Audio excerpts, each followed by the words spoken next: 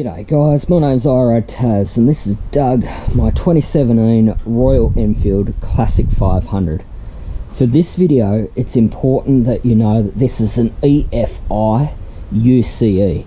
This would not be the same for a 350 or a carburetted engine or the old iron barrel Royal Enfield engines. This is a video about spark plugs and it's a good, better, best video and comparison.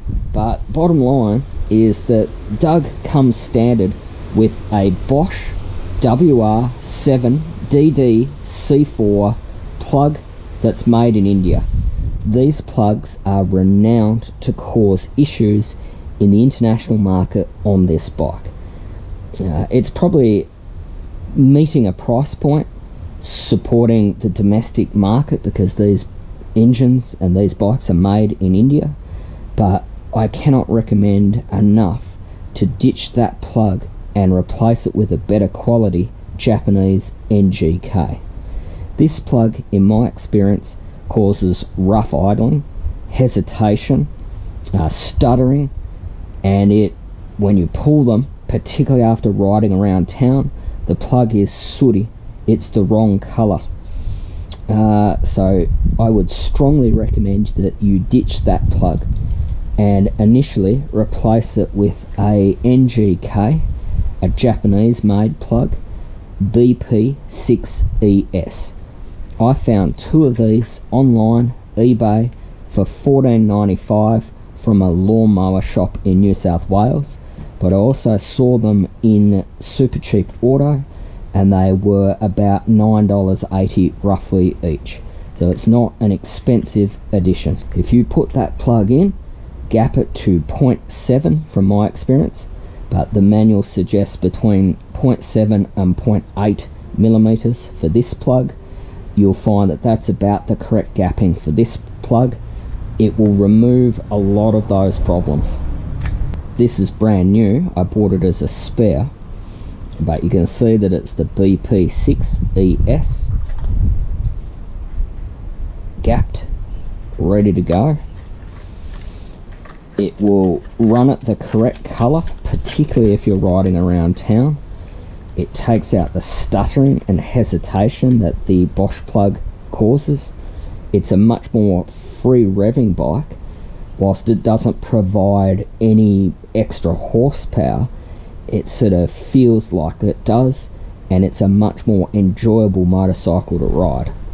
Then as I was doing some research, I found that Hitchcock's, which is a famous British manufacturer of performance and aftermarket parts for Royal Enfield and other British bikes,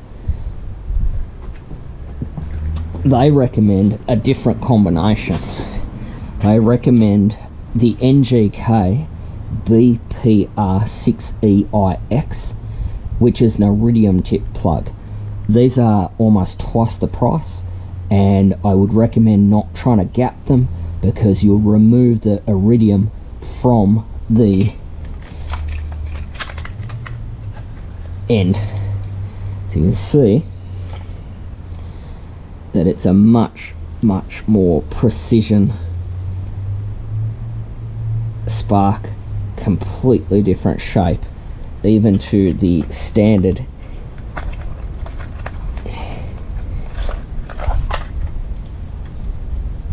NGK. So same heat but just different plug. The other thing Hitchcock's recommend is replacing this resistor cap with an NGK non-resistor cap. This one comes stock on this bike and it's designed for a leaner burn. It's a resistor cap where this is a non-resistor cap. This NGK spark plug, you can get them at Super Cheap. It was about $25 roughly, but you can also get them online for as little as it's about $14.95 each if you're willing to wait for the postage. I forgot to mention that this Bosch plug is actually about $17.65 and you've got to pay postage from India. I couldn't find in the limited search I did an Australian stockist for this plug. I imagine if you went to the Royal Enfield dealer they would be able to supply it, but it was $17 and about the same to get it sent from India. So that is a $34 plug. That is about a $9.80 plug, and it's significantly better, and this is somewhere between $14 and $26, and it's better again. With the recommended Hitchcock's combination, the bike runs brilliantly. It takes away all that hesitation and rough idle. They're the correct colour when I ride around town. It's a much more free revving bike. It does not, but it feels like it has more horsepower, and it makes it more fun to ride. I highly recommend it, spending the $50 odd that you'd need to replace the cap, the lead and the spark plug. Let's jump on, fire it up. I don't normally kickstart the bike, I hate kickstarting bikes, but we'll give it a go. Ignition on,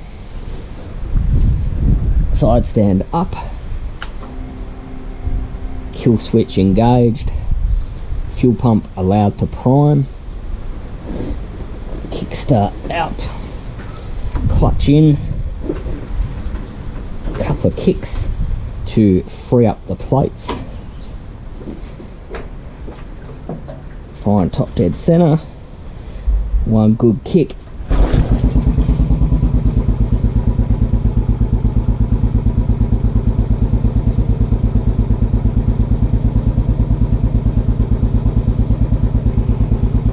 the recommended idle for this bike is 1050 plus or minus 200 RPM.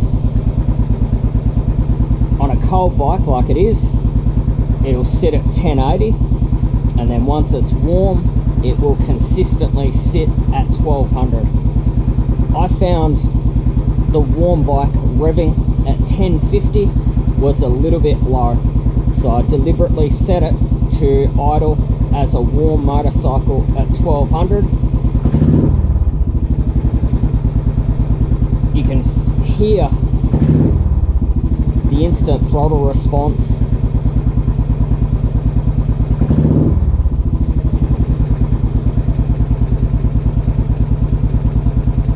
No hesitation, no stuttering, no spluttering. Perfect, guys. I would highly recommend that you go out and grab that Iridium plug and that NGK non-resistor cap. But if you can't afford that, at least get the middle plug, because it will remove a lot of the problems for your Classic 500 EFI UCE. Sorry for the wordy technical video, but guys, my name's REA. I'll see you next time. I'm out.